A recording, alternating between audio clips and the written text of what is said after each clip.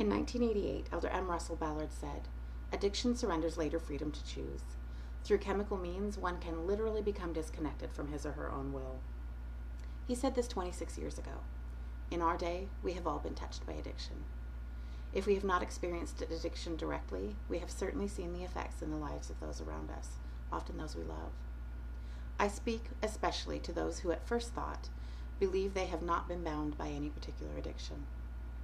I hope to extend this concept of disconnected will beyond our current understanding of addiction and apply it to all forms of bondage.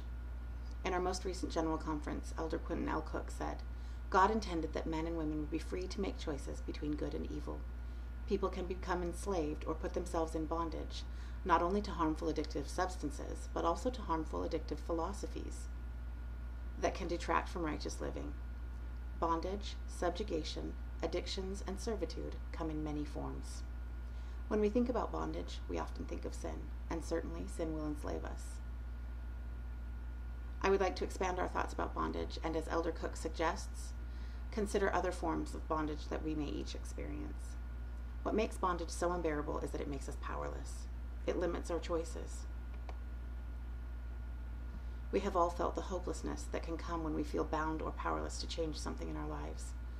For this discussion, we will define bondage as anything that makes us feel powerless. Bondage can come in one of two ways. It can come through our own decisions, or just as often by the decisions of those around us, things we have absolutely no say in. As I share a list of examples, I invite you to consider personally the forms that bondage takes in your life. As I've said, it can come through addiction to drugs, alcohol, immorality, pornography, and gambling, but also addictions to things not so inherently evil, things like video gaming or other forms of media like Facebook, Pinterest, shopping, eating, chocolate, sugar, sports, the list could go on. Do you spend too much time involved in your interests and hobbies? Do you spend time that you ought to be spending with your children? Have these things ever interfered with your relationships? Could your time be better spent devoting yourself to serving the Lord and your family? Bondage can come as a result of sin, weaknesses, lack of skill or education, busyness, obligations, political ideology, depression, difficult or dysfunctional relationships, our upbringing, or finances in the form of poverty, debt, or unemployment, illness or aging, loss or grief, and even our attitudes can enslave us. Attitudes like complacency and victimhood. Have you ever struggled with any of these? Any of them, and perhaps others you have just now considered, can render us powerless. By this definition, we can see how everyone is at one time or another, and for varying reasons, in bondage. So what do we do about it? What are the typical solutions? We can deny, surrender, or get help. John 8:32 teaches, "And ye shall know the truth, and the truth shall make you free." We must know, live, and tell the truth in order to be free, so we can clearly see that denial is no way to deliverance. Surrender. We can surrender and give up and let hopelessness abound. This is the most devastating reaction to bondage, for it is here that the adversary can convince us that what we do doesn't matter. When we admit that we cannot do anything to deliver ourselves or our loved ones, we can sometimes be tempted to argue that none of our decisions make any difference, not one way or another. I cannot pay my debts, so what difference does it make if I accrue more? Or I will never overcome this addiction, but at least it numbs my pain. This powerless state is the worst kind of bondage because it is disguised as freedom. It is false freedom to do whatever we want. It is insidious and destructive. So we can get help. This requires a different kind of work and effort than we think. It is not a matter of picking ourselves up by our bootstraps and simply determining to no longer be powerless in our lives. We must come to understand that deliverance is far more a matter of the Lord's efforts than our own. Elder Bednar said, "It is vitally important for all of us to remember that becoming men and women of integrity and honesty is not simply a matter of more personal determination, more grit, more willpower.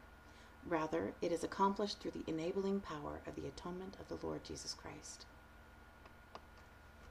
It is only by the redeeming power of the Savior that we can regain true freedom.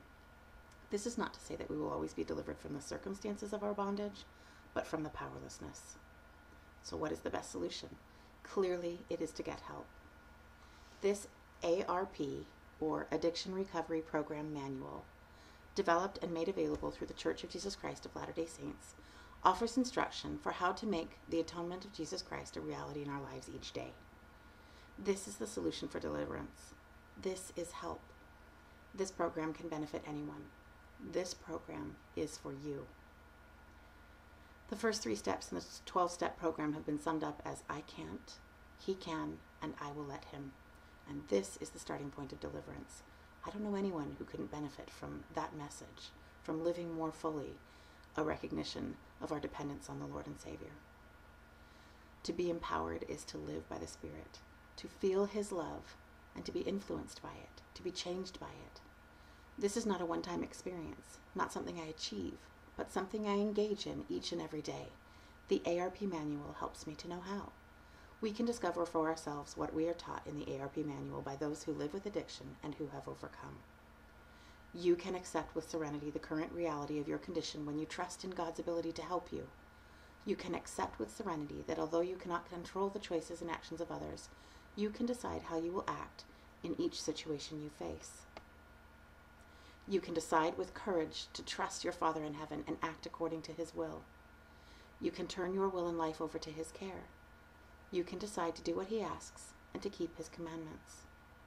You may not be able to change some things in your life, but you can change your willingness to trust God and obey him.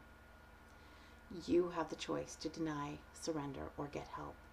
Seeking help from those who have been bound and are now delivered, those who have prepared this user-friendly, easily accessible, life-changing resource is a wise choice. Wherefore redemption cometh in and through the Holy Messiah, for he is full of grace and truth. 2 Nephi 2:6. I have known that truth. I have felt his love, and I have been delivered and empowered. I testify of him, and I am a witness of his power. The very opposite of powerlessness. I urge you to recognize your need for the deliverance that our Savior has to offer, and to go and discover for yourself how the ARP manual can help you access that saving grace. You can most easily access the manual through lds.org under Resources and search Addiction Recovery Program Manual.